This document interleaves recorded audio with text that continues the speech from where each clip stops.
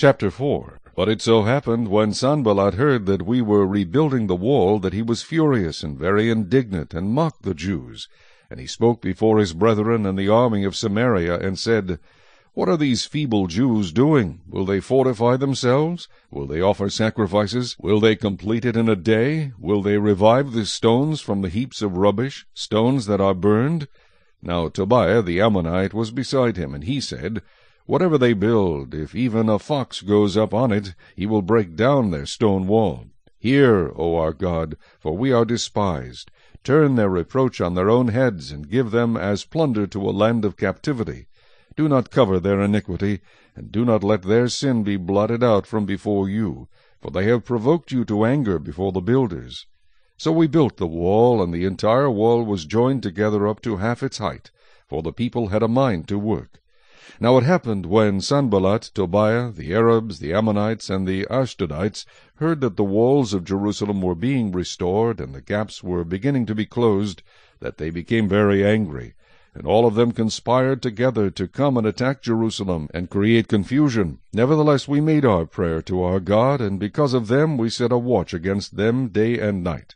Then Judah said, The strength of the laborers is failing, and there is so much rubbish that we are not able to build the wall. And our adversaries said, They will neither know nor see anything till we come into their midst and kill them and cause the work to cease.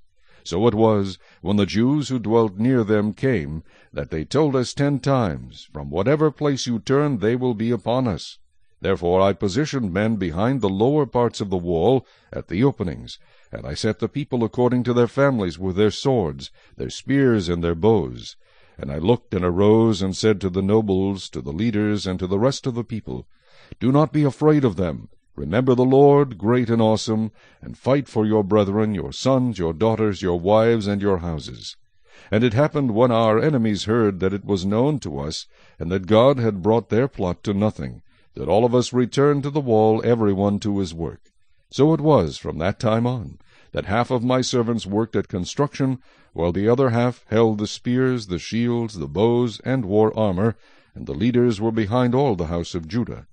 Those who built on the wall and those who carried burdens loaded themselves, so that with one hand they worked at construction, and with the other held a weapon. Every one of the builders had his sword girded at his side as he built, and the one who sounded the trumpet was beside me. Then I said to the nobles, the rulers, and the rest of the people, The work is great and extensive, and we are separated far from one another on the wall. Wherever you hear the sound of the trumpet, rally to us there. Our God will fight for us. So we labored in the work, and half of the men held the spears from daybreak until the stars appeared. At the same time I also said to the people, Let each man and his servant stay at night in Jerusalem, that they may be our guard by night and a working party by day. So neither I, my brethren, my servants, nor the men of the guard who followed me took off our clothes, except that every one took them off for washing.